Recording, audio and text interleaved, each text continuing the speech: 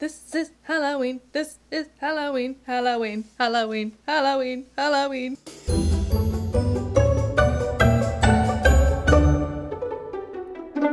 You guys, it is officially spoopy season. Spoopy season for me began like a couple weeks ago. Friday the 13th, September, Friday the 13th really kicked it off, really got me in the spirit. I mean, I've been in the spirit for a while now, but it is Crue Trime Spoopy Edition in honor of Halloween. Hold on to your butts.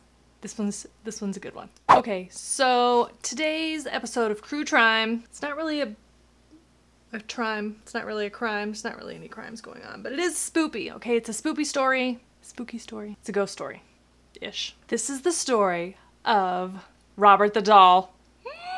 So my makeup look today is inspired by one of my favorite spooky things. I shall reveal that at the end. So if it starts looking a little crazy, well, you know, it's me. So I took a shortcut, obviously, and I already have my entire face and eyebrows on. So here we go. In the late 1890s, a 4-year-old boy named Gene Otto was given a handmade doll. The doll is a little boy in a sailor suit. It's rather unusually large in size. It measures about 40 inches tall, like the size of a toddler. His face, hands, and feet are all made to look, you know, human, although he's made of cloth. He has button eyes and he holds his own little toy dog. He's haunted, he causes car accidents, broken bones, divorce, lost jobs, illness. But wait, there's more! Let's back it up. Let's back it up a little bit. So the Otto family, Otto, like O-T-T-O. The Otto family lived in Key West in the 1800s. They owned a plantation there on Key West, and they were not nice to any of the people that lived there because, you know, slavery. So the 13th Amendment that abolished slavery had only been signed like 30 years before at this point. And Florida was one of those states that was like a hanger-on, and they just changed the name to involuntary servitude.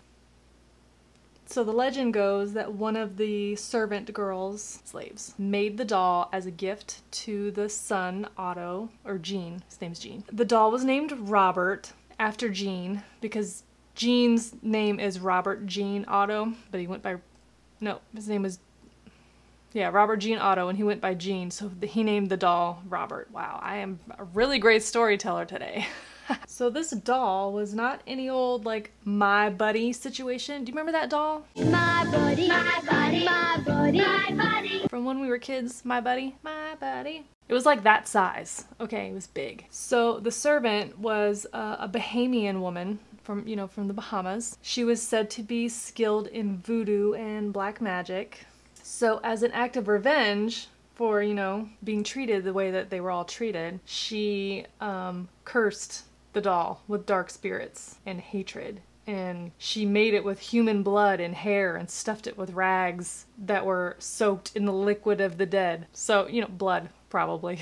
So although that story and that origin sounds so creepy and amazing, the doll was actually a gift from Gene's grandfather, who purchased it in Germany. The toy maker, the Steiff company, is the same company that like invented the teddy bear. They say that Robert was probably not meant to be sold, but he was like fabricated for a window display because he looked like these other little elf, you know, jesters. And the sailor suit was not made by the toy maker. It was likely one of Otto's, Gene's, old outfits. You know, sailor suits were all the rage back in those days. We're going in with blue today, folks. Anyways, okay, so the doll is, you know, weird and whatever. Gene loved that doll. He really did. It was his little buddy. They spent every minute together. He didn't have any siblings, so they played together, they slept together, everything. Gene's parents would hear him talking to the doll. They would hear him late at night talking to the doll, actually. Then they started hearing other voices. So one night, little Gene woke up to find Robert the doll sitting at the end of his bed, staring at him, well, facing him with his button eyes. So moments later, Gene's mother was awoken by screams for help coming from Jean's room and the sound of furniture being like thrown all over the room. So Jean was crying out for help and begging his mother to rescue him, and when she finally got the door open, the room had been like totally trashed. Jean was terrified, and Robert the doll was just sitting on the end of the bed with his little button eyes. So Jean and Robert continued their little friendship all through Jean's childhood. You know, incidents here and there, whatever. As things went on, they got a little bit weirder. Whenever there was like mischief that happened in the house, something went missing or something was broken or out of place or whatever, they would, you know, of course, think it was Jean because he was the only kid in the house, and he would say, "Robert did it." So eventually Jean grew up and he moved away from the home, you know, to pursue his education, to study. He studied art in Chicago and New York, and he later traveled to Paris. That's where he met Annette, her name was Annette, but she went by Anne. She was a Boston native, and she was there in Paris studying music. So Jean and Anne eventually got married in Paris, and then they moved home to Key West and moved into Jean's childhood home. They lived there together for the next 40 years or so with Robert. Anne was not really a fan of Robert. She thought he was a tad creepy, you know, because the way he looks. He's not adorable, that's for sure. He's very strange. Okay. Anyways, and Jean used to play little tricks, little pranks on Anne, you know, like move things around the house or whatever, and then say, "Robert did it." Well, this might be a flop of a look, but it's a look nonetheless. Okay, so Jean built Robert his own,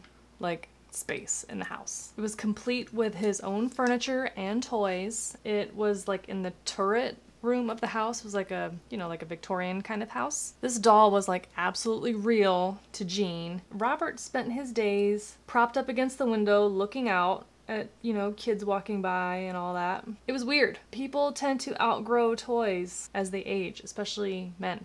But not Jean. So Anne tried to be cool about it. You know, like, it's his childhood home, this is his childhood doll, he didn't have any siblings, so like, you know, be cool, man. She was super duper creeped out by Robert, wouldn't you be? Super creeped out by the doll, super creeped out by her husband's strange, like, connection and closeness to this doll. So one day Anne was in the house alone.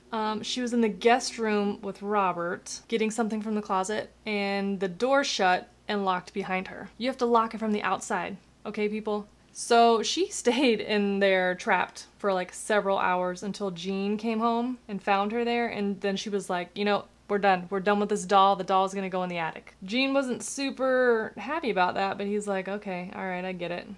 Doll's creepy. It can live in the attic. So that's where he went. Jean wasn't super psyched about it, you know, because that's his homie. He's having to banish him to the attic. But you know who wasn't really happy about it? Was Robert. Okay? Robert was pissed. Now he's locked in the attic? No. So now Robert lives in the attic. When guests would come or stay at their house, they would hear footsteps in the attic. Devilish giggling in the attic. School kids walking by would say that they would see Robert moving inside, like in the guest room, back and forth, or like where he used to sit. But remember, like, he got moved up to the attic, right? So Jean went to go check on that. So he went up to the guest room where they said that they had saw him, and there's Robert just chilling on the bed. So Anne, of course, like I said, hated the doll, but that was their life. Eventually, Jean passed away in like 1974. As soon as that happened, Anne moved out, but demanded that Robert be locked up in a cedar chest. That's where he stayed until she died about 2 years later. After Jean and Anne Otto passed away, the home was purchased by Myrtle Reuter. The home was purchased by Myrtle Reuter. She kept the home for about 20 years. At some point, it's not really clear like when this happened, but at some point after, you know, they had purchased the home, Myrtle's daughter, who was 10 at the time, found the cedar crate chest up in the attic and was like, "Yay, a doll!" It was not long after that she claimed that the doll was alive, he wanted to hurt her, and that he moved around the room without her. What?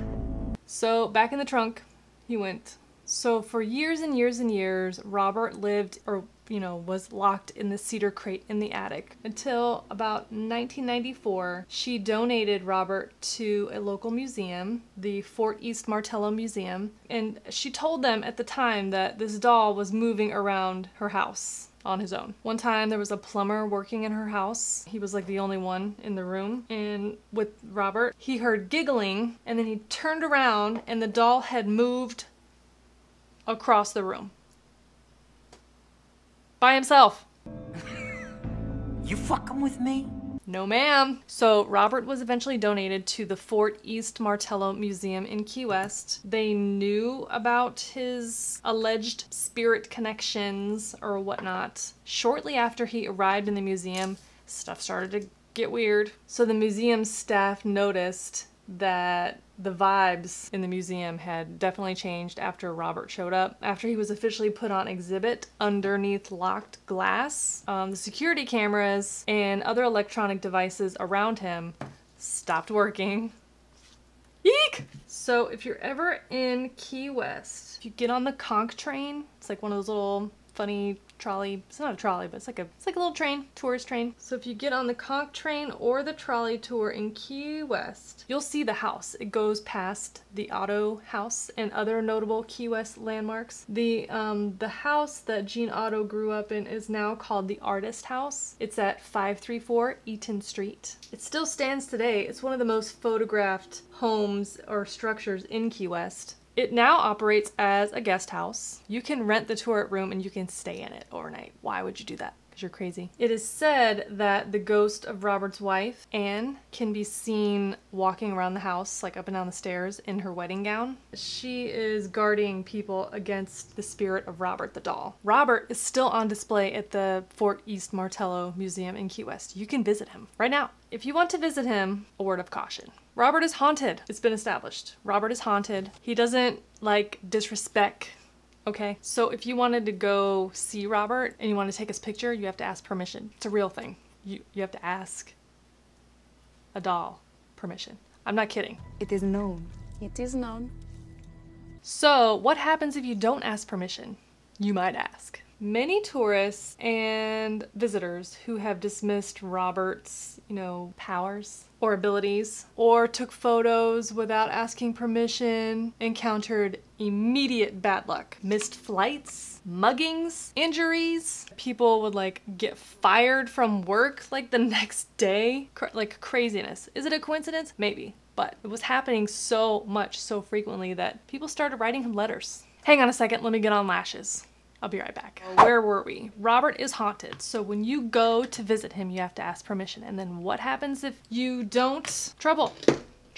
Okay? The letters. People started writing letters to Robert to apologize. And when you go to visit him, the letters from people are there behind him and all around him hanging up. Robert has been featured in many TV shows, documentaries, podcasts, and there's even a feature film inspired by him called Robert. So the Key West Art and Historical Society actually sells a Robert the Doll Plush replica. So my best friend Kelly lives in Key West still, which is how I learned all about this little creep. She actually right now lives about 2 blocks from the Artist House. So that's creepy. When she first moved to Key West and was telling me all about Robert the doll, I was like, what? So I've definitely gone to visit him. He's creepy AF.